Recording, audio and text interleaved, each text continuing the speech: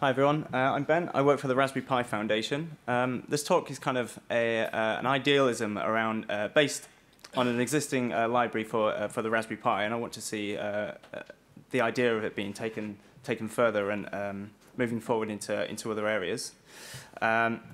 So the Raspberry Pi is a single board computer that provides you a set of GPIO pins. These pins allow you to connect up to electronics and real-world applications and devices, and they're a simple interface to programming devices and reading values and sensors and controlling things in the real world. Prior to the library that I created, there were several low-level libraries which you just talk to the pins. So if you've ever used an Arduino or something like that, you do a lot of kind of turning pins on and off and reading the state of pins. The way my library GPIO Zero works is all implementations within device classes. So you create an instance of an LED, for instance, and it provides you all the things that you want in human terms to an LED to be able to do. So an LED is just a light. So you have on, off, toggle, blink. You can read its value as well, and things like that. So that's just a really simple example. And this is this all kind of stemmed around some. Myself and my friend Dave Jones created this library together. It was inspired by Dan Pope's Pygame Zero, which is a zero boilerplate version of Pygame for making games with Python. And we took the same kind of idea. So we wanted to minimize the amount of code you have to write to make something happen. So in Pygame Zero, in just a few lines of code, you can get something on the screen that you can control with the keyboard and move around. And your implementation of your game becomes very centered around the actions of what is going on in the game, the actors in the game, not about implementation of how these things should work in an underlying sense. And the same applies here with GPIO. So rather than writing out your implementation or copy and pasting an implementation of how to read something complicated like an ultrasonic distance sensor, where you send off a signal and wait to have a signal back on a different pin, and you're reading pin values and doing calculations, you actually just create an instance of a distance sensor device, and you read its value or read its distance.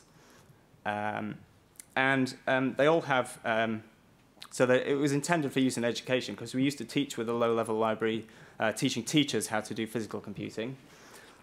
And there's an awful lot of code that you had to write to be able to just do the basics. And it was very difficult for them to have the confidence to actually move forward and do more complex projects. But if you can write in a Pythonic way with simple guessable API, commonly used names, and sensible default values, it's a simple introduction that allows you to progress along a smooth learning curve. And we went for a kind of a multi-paradigm approach, which is one of the things I'm going to be focusing on in the talk. So there isn't just one way to do something, like a procedural way. There's various different methods you can use. The same way in Python, you can start doing while loops and if statements and move on to writing your own classes or writing your own functions or using functional tools and things like that. And it's very extendable. So if there's a device that you've got that we haven't got an implementation for, it's very simple to build on existing classes and write your own, or even write other devices that perhaps aren't tied to GPIO pins, but have them be controlled in the same way or control other things in the same way. So GPIO Zero supports all the kind of basic electronic components and a few sort of add-on boards and more specialized components. There's a huge device hierarchy, so everything kind of builds on other things. So looking at the sort of what I consider the four main different paradigms. So in the most basic sense, if you want to have an LED light up when you press a button, this is one way, a really great way to introduce a teacher who's new to this, or a child who's new to this, or any beginner, is to write a while loop that has an if statement. So if the button is pressed, turn the LED on, else turn it off in a while loop. And if that's all your script is doing, doesn't matter that you'll stick there in a while loop. A slight variation on that is to use procedural but with a blocking. So rather than continuously asking the if and going one way or the other, you wait for the button to be pressed, and it will just sit and block at that point until the button is pressed, then turn the LED on, wait for it to be released and turn it off, which has its benefits as well. You kind of have a control flow rather than continually asking. And then you have an event-driven approach. So you assign an action to the button being pressed and the button being released. Now this does exactly the same thing, but using callbacks. So a threaded callback would be fired to fire the LED.on function. You can provide any function. It doesn't have to be a GPIO Zero. So it's just something that's callable. So you can write your own custom function, have it fire that when you press a button or something as well. And the final example. So you'll see each of these has reduced the number of lines needed. But this one kind of takes a bit of explanation. In a way, it's much simpler in that there's just one line defining the behavior. So you're setting the source of the LED. So it's saying, from the LED's point of view, where do I get my values from? And the button.values is an iterator yielding its current value continuously in the background. So the way that values work, so we have every device has a .value property. You can read whether it's an input or an output device. So here I'm creating not an LED, but a PWM LED, which is just an LED component that you want to be able to control the brightness, bringing it up and down from 0 to 1, not just on/off. So an LED's value would be true or false, but a PWM LED value is a float 0 to 1. Now I can run LED.on and then read the value again, and I've got 1.0. I can also just set it to 0, and that's the same as running LED.off. So you can't set say a button's value. It has to be pressed for that value to be changed. But an output device, you can have its value set. But you could always read the value of an input device. So if you create a PWM LED, for instance, and a potentiometer, so a rotary dial, which also has a value of 0 to 1 as you slide the dial around. You could read the LED value and see that it's 0. Read the potentiometer value, and that's sort of roughly around halfway. And what you could do is you could say LED value equals the pot value. So you set that once. The LED brightness is now set to that sort of roughly half brightness, but whatever the potentiometer is at that particular time. And then what you find yourself doing is putting that in a loop to say, well, I want it to continuously update. And that's where the idea of having source and values came from. So output devices have a dot value, a dot values, which is an iterator constantly yielding the current value. And then any device that can have its value set also has a source. And you can just pipe that straight into there just by setting the source property to equal any iterator, to be honest. You give it a list of values and a delay, and it will iterate over them. But if you give it another device's dot values, it will constantly iterate over those, keeping those two devices paired, essentially. And so you end up with this. So an LED and a button paired up in that way. You can also process the value in between. So you could take the set of values, apply a function to each value before you pass it into the source. So if you wanted to, say, do the opposite of the LED is lit up by the button press, you could have the LED is on until I press the button, and then it goes off. You could negate that with a function in between. We actually provide a set of common tools for things like that you would want to do. You can write your own custom functions which do this. It's all bog standard, just passing values around with iterators. But we provide a bunch of source tools within GPIO Zero.tools, such as negated and various others. So if you've got a value that's say 0 to 1, but you need to turn it into a Boolean, then you just pass it through the Booleanized function. You can clamp, invert, negate, delay them, quantize them, smooth them, scale them. You can do all sorts, and you can combine these as well. You can even have some source tools which combine multiple sets of values. So you could have two input devices, which some function takes those two values, does something to them, and passes it into an output device. So there's things like the other combining tools are things like all, any, averaged, multiplied, and summed. So you could have, for instance, an LED that's only lit when two buttons are both pressed. You could have the and, the all values, the and of those two buttons.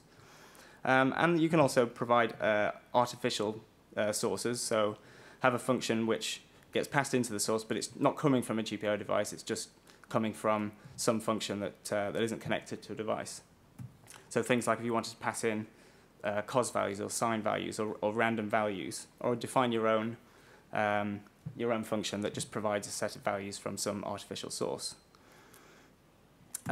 We also provide a few other classes which we call internal devices, which have all the same properties that the other GPIO devices have, the other device classes. But these are not artificial, but they're just not related to GPIO things. So time of day, for instance, here's an example. So I've got a pet tortoise at home. We've got a heat lamp that needs to be on for a certain amount of time during the day. And the lamp is connected to something called an Energini socket, which is a remote control socket that you can send a radio signal to, and it will turn on and off the actual wall socket from the Raspberry Pi. And that's just controlled by a few GPIO pins. So here I create an instance of an Energini connection to an Energini socket, which I call lamp. That's the representation of what it's controlling. It's controlling the lamp. I've got a daytime object. An object I'm calling daytime, which represents the hours between 9 AM and 6 PM. And I set the source to so it's a bit, the time of day object is a bit like a button in that it's either active or it's not active. The same way a button is either pressed or not. It's the same kind of idea. So, but it's just like a button that is pressed for those hours of the day and then released. So this is one example of how you could use that to control a lamp using daytime. Another one, so we have CPU temperature, so you can read the CPU temperature of the device, of the temperature of the Raspberry Pi. And we have something called LED bar graph. So that's when you've got a series of LEDs in a row, and rather than you can have them controlled arbitrarily. So you have an LED board, and you just say you could turn them on at in any interval. But if you want them to act like a bar graph, so they can only go from one end up to the other, and being lit up, then use the LED bar graph, which is a really effective way. If you've got, say, 10 LEDs in a row, and you pass in the value 0.5, it will light the bar graph up to half of the LEDs. So here I'm using, the LEDs will always be representative of the current CPU temperature of the Pi. So you could visualize like the temperature rising as you do stuff with applications on the device. Another one, so ping server. It just again, it's either active if it can do a successful ping, or inactive if it can't. So here I'm using source delay, which delays how often it should be reading that. So I only want it to ping Google every 60 seconds. And I'm also setting, so I've set the green to match the Google values, but it's only looking every minute. And then the red is, rather than coming from another input device, it's just negating whatever the green is.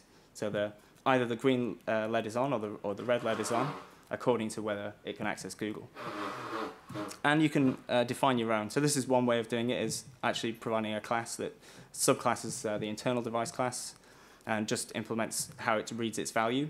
So I'm just going to read, here's just reading from a file, and that just contains an integer. So you could have some sort of interface that writes to a file, either writes a 0 or a 1, and sets some LED to match whatever there is in that file, for instance. You could also implement this as a function that just yields that value as well, but that's just an alternative. So there's a separate library written by Martin O'Hanlon called Blue Dot.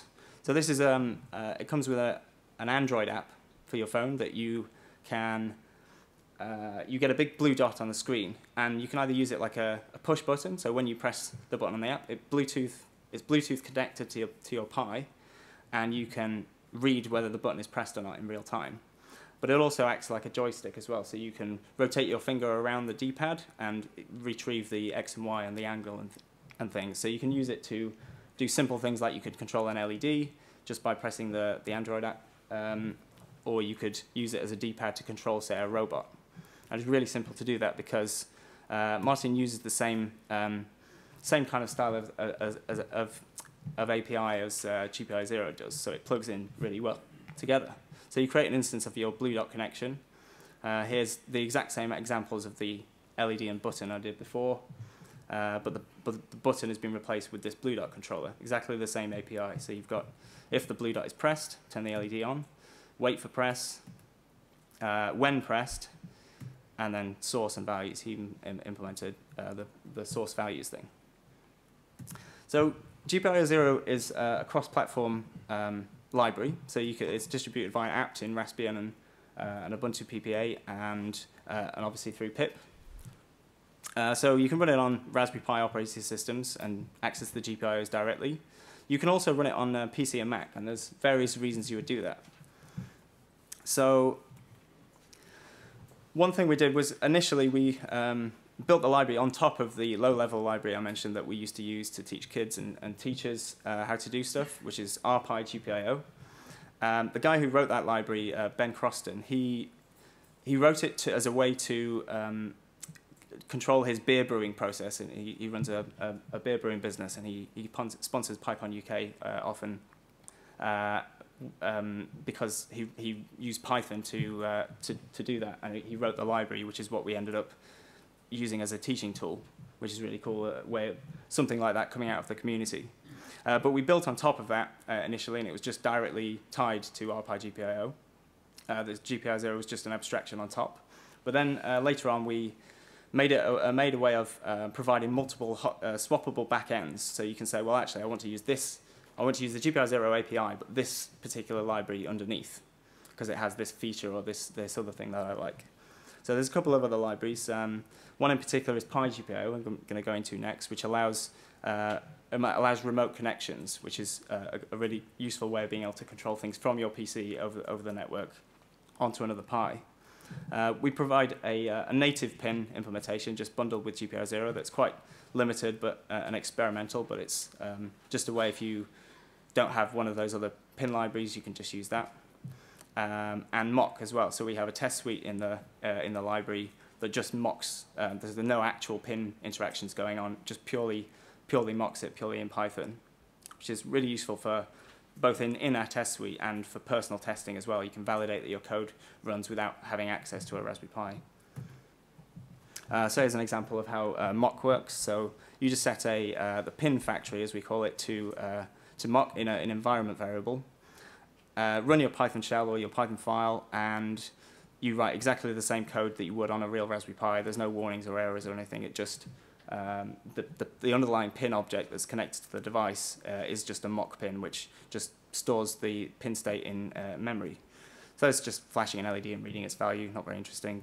The next one just demonstrates that you can connect mock devices together. So you can verify that if you have a mock button and a mock LED, your LED's value should change according to the button value, which you can tell to drive high and low to simulate the button being pressed, which is quite useful.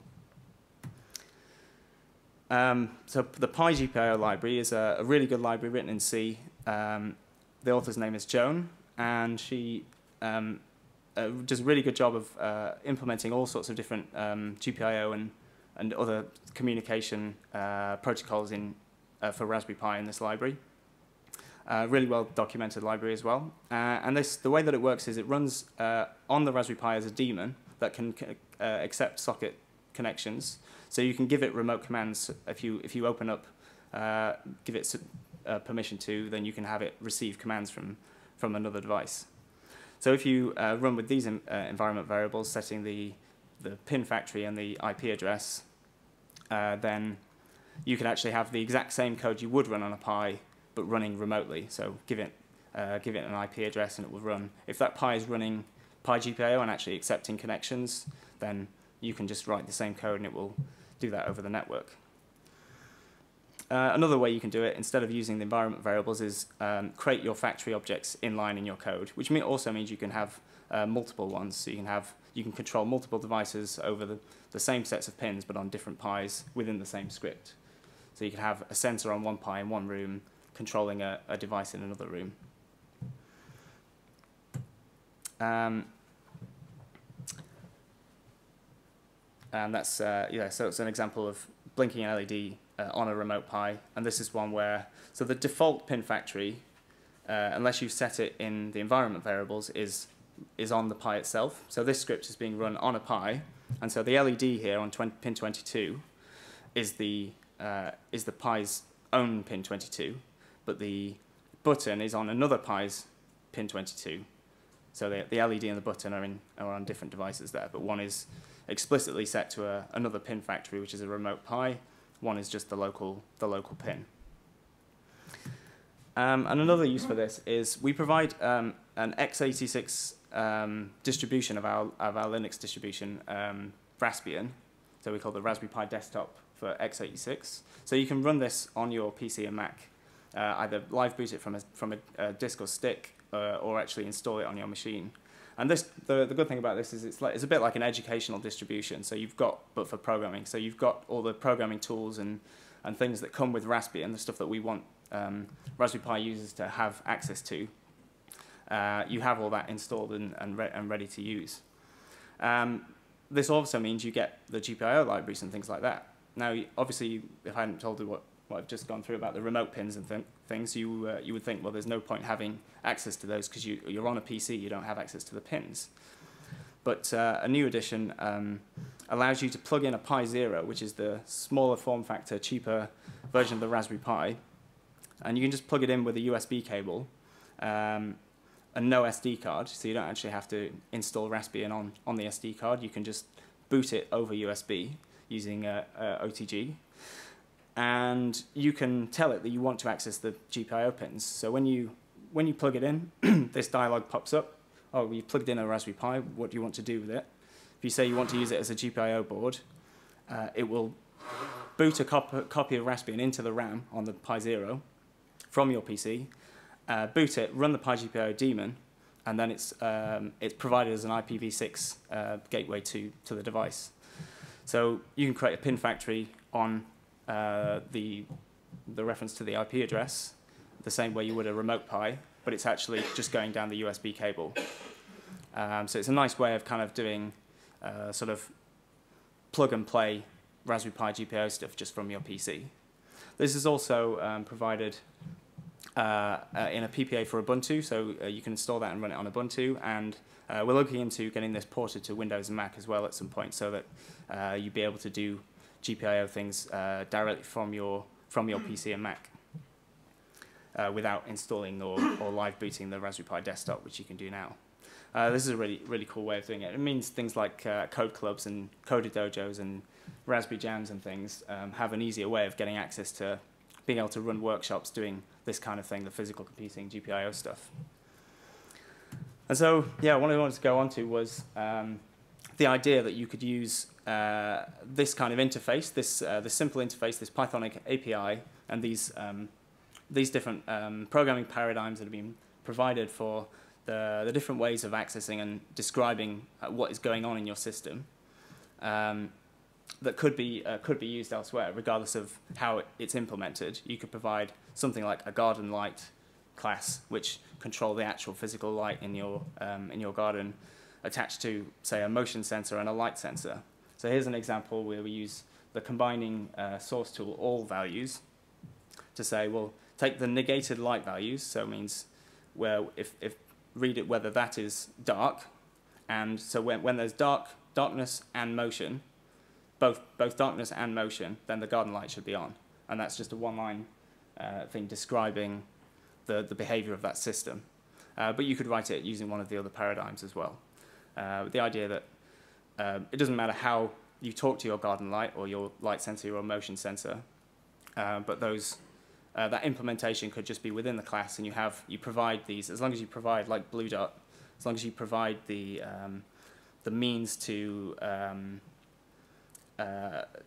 provide, as long as you provide the API that GPIO Zero devices have, so the value, the values, the source, the is pressed and when pressed and all that kind of thing, then you have the ability to write code like this.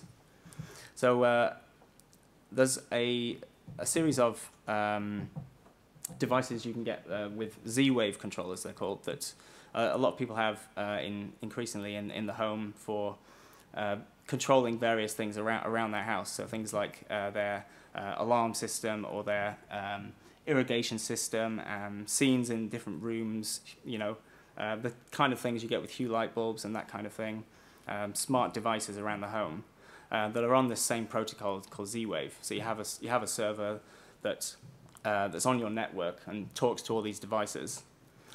So a friend of mine has taken the idea of GPIO Zero and this kind of interface and written an async I/O implementation of the source values kind of protocol, which means that you can declare in simple Python terms how you want the things around your house to behave. So he has rules set up for things like I want the bathroom lights to come on when and he's got things like humidity sensors and light sensors and timings and various other things that he just decides how he wants them all to behave in his house.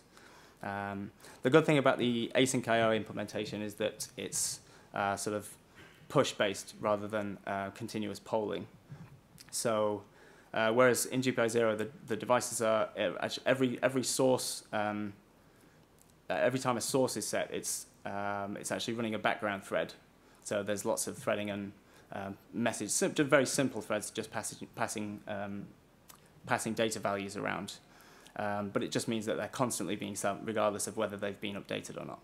So if you're polling, let's say we had a light switch implementation, it's constantly sending off to the lights. Whereas if you do it push based, then not until you press the button and change the setting of the light that it sends over the new value. It would be interesting to investigate implementing this kind of implementation into GPIO Zero. We currently still support. We have Python 2 and Python 3 support for GPIO Zero, which will probably die out soon. So we wouldn't be able to use async I/O without deprecating that, and also that as async I/O has developed and matured over the last few Python releases, once we get a stable async I/O that will work on Raspbian, on the version of Python that ships with the current version of Raspbian, we'll be in a position we'll be able to do that. So it'll be something to look forward to in the future. So you can find more about GPIO Zero on our GitHub. It's on the RPi distro organization, and on read the docs, so gpio0.readthedocs.io. And just another thing I wanted to talk about, this could be a talk of its own, but I've just limited it to just the one slide. PyWheels is another project I've worked on with Dave. It's a Python package repository that automates builds of all the PyPy releases. So every package of every version of every package on PyPy, we build an ARM platform wheel so that they work on the Raspberry Pi, and they're built on Raspberry Pi hardware in the Mythic Beast Pi Cloud. So a server hosting company has an actual rack of Raspberry Pis.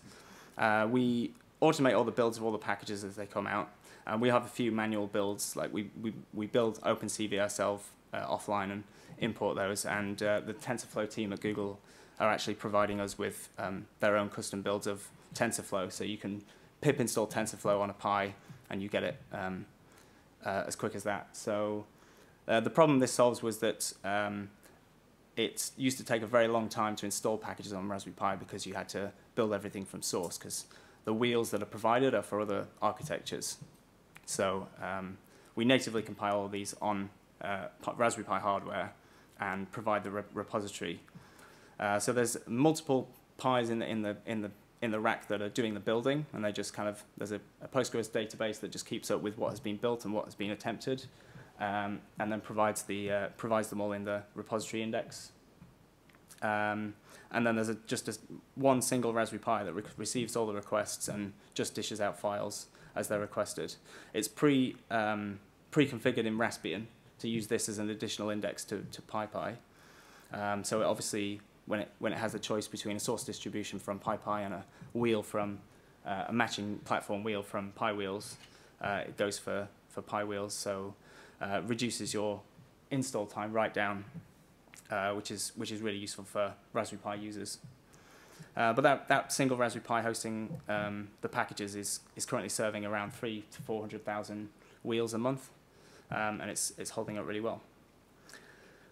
And just to finish off, just wanted to talk about a few of the programs that we run at the Raspberry Pi Foundation. So Raspberry Jams is the name for independently organized community events that are held around the world. They're kind of family-friendly events, so they're not just workshops for kids, like the kind of things that people in this room could go along and work on projects, or even take your kids along and meet other kind of makers, electronics enthusiasts, hackers, and engineers, and other programmers, and all sorts of beginners as well. They're really great fun events. They're a mix of kind of, some of them are like meetups, some of them are kind of more like a conference where they have speakers and talks and presentations. Some of them are kind of allow you to drop in and do workshops or work on your own projects. So yeah, if you head to raspberrypi.org, the Jam page has a map and calendar of upcoming events. And also Coder Dojo is another program we run, which is for under 18 kids. So that's a way that you could join in by volunteering as a mentor and actually help teaching kids in a kind of a youth club to learn programming skills in across any technology, on Raspberry Pis or on laptops using microbits or anything. And if there's no existing dojo in the area you live, they're really easy to set up, and just a few people volunteering some time, a couple of hours once a month, something like that, would be a great way to provide the kids in your area a way to learn some programming skills and get interested in using and learning technology. And finally, I'm presenting a poster just through in the main room there today. So if you want to come and read more about the Raspberry Pi Foundation and the Raspberry Pi and Python world, and come and talk to me, and I'll answer any questions you've got or discuss anything with you. And that's all. Thank you. Thank you so much.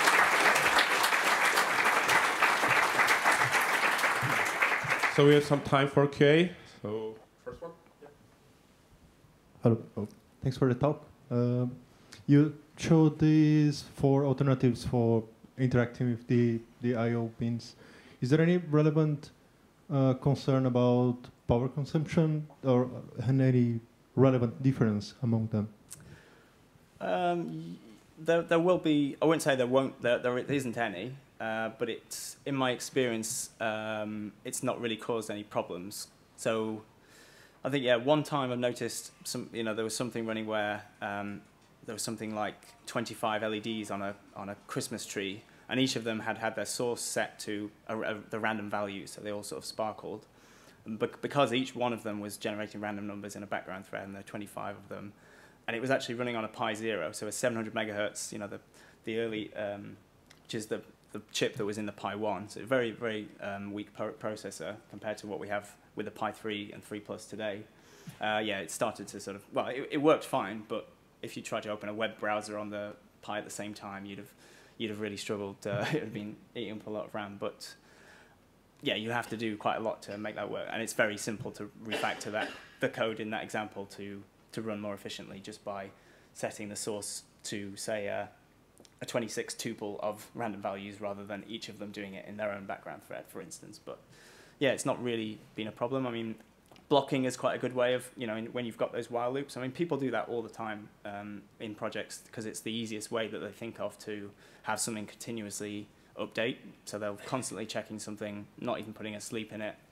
It's fine. I think I prefer the blocking way just because it feels like you're